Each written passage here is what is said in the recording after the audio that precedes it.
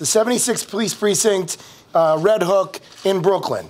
The number of 311 and 911 calls that came in complaining in 2017 were 88 calls.